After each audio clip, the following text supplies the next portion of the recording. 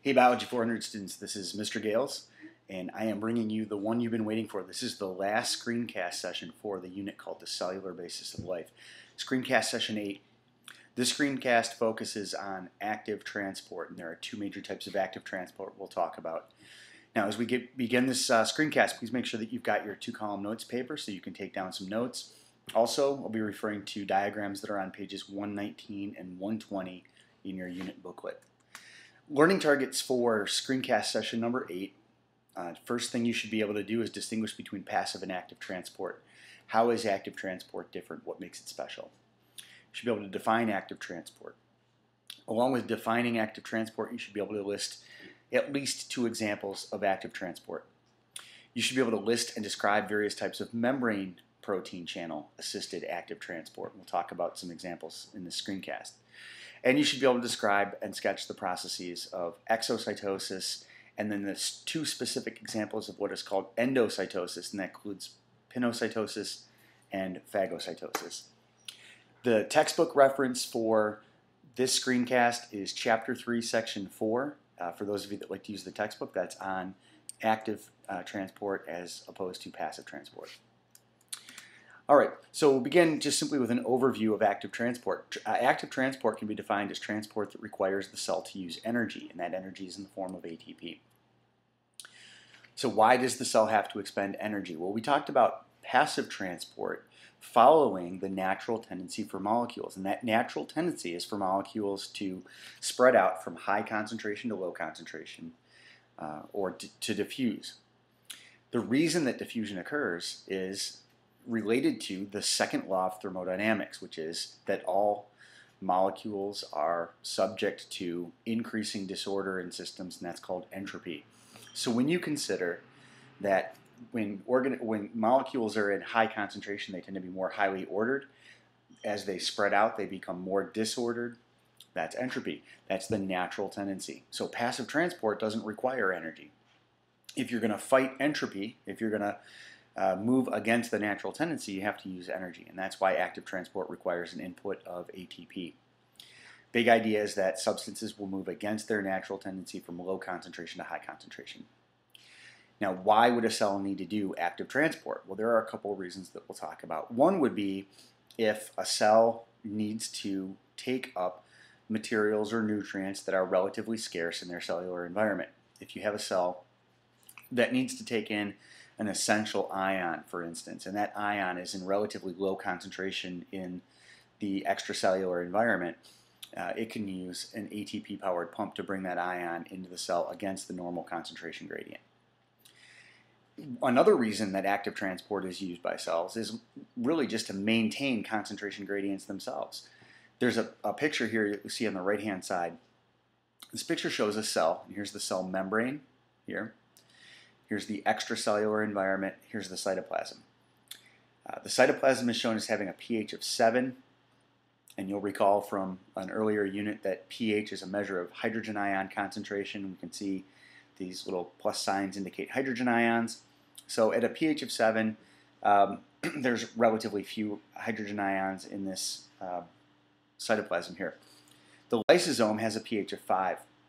Now, when you decrease the pH, you're actually increasing the number of hydrogen ions. So the lysosome has a relatively high concentration of hydrogen ions.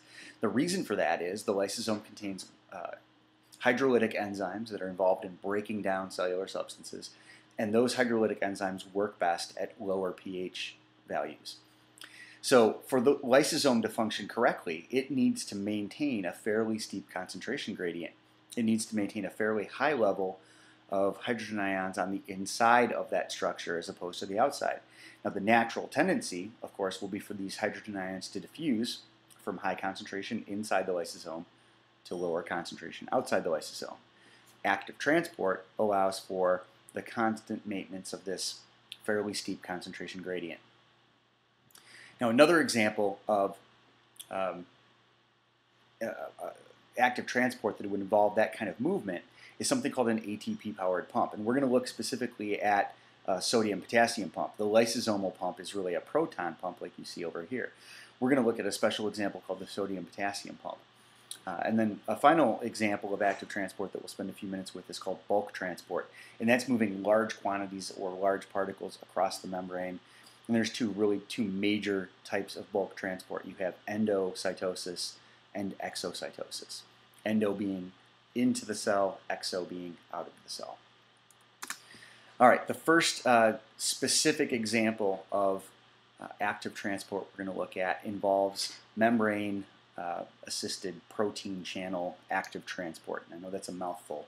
Basically, this is active transport that involves membrane proteins. And you can see here membrane proteins that are embedded in the membrane of this cell. This cell happens to be a nerve cell.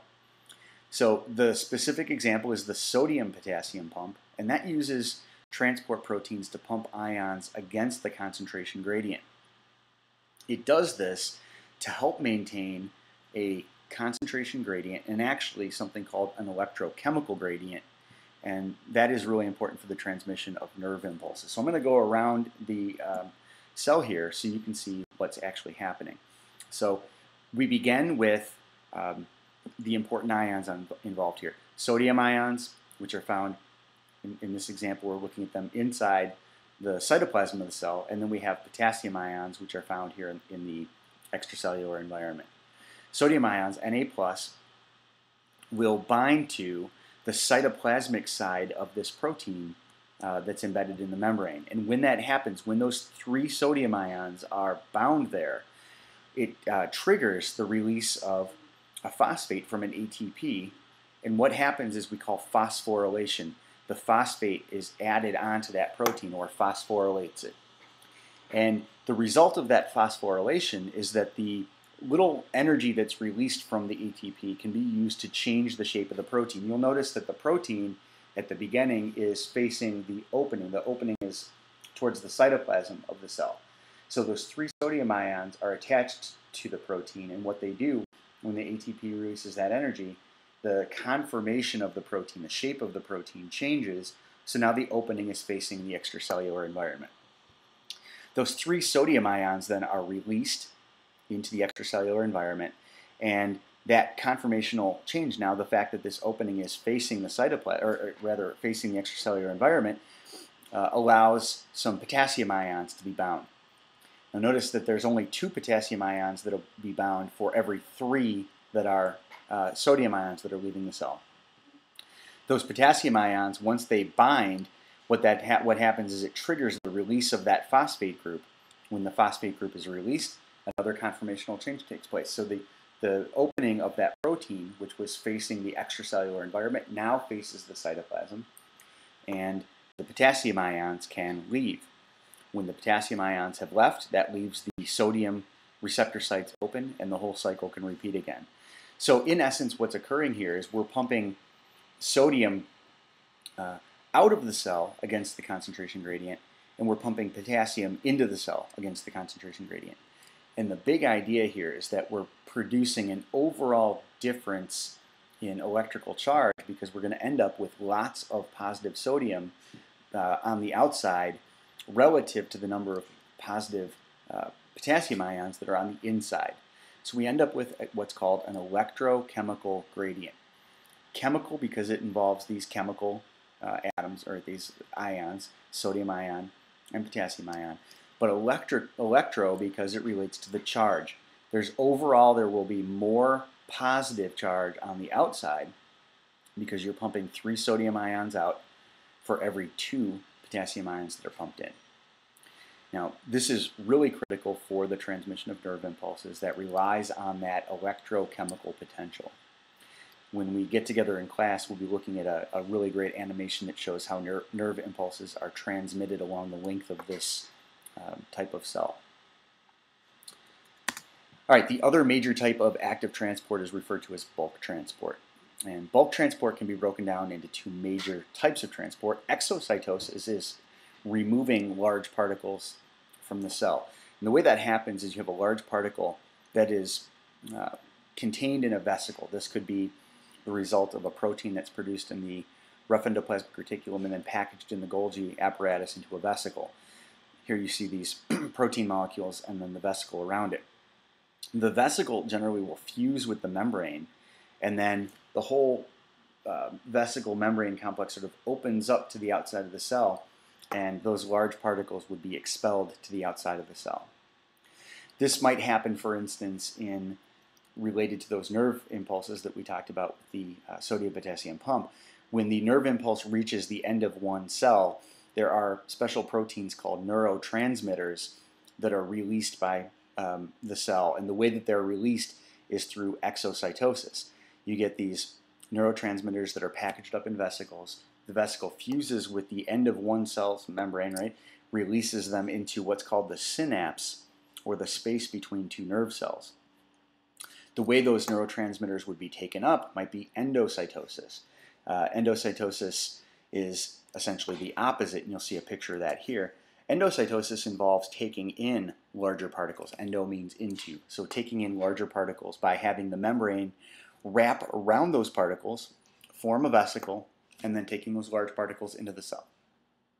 A couple of different types of endocytosis. And by the way, this picture you'll see on page 120. The sodium-potassium pump picture that we just looked at was on page 119.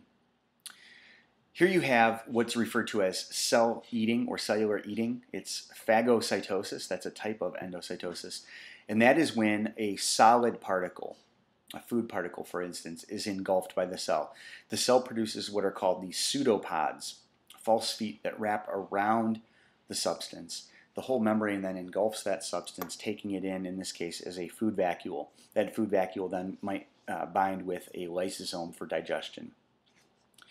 Pinocytosis is also known as cell drinking. This is taking in a large quantity of dissolved substance, that's a substance that's dissolved in a liquid.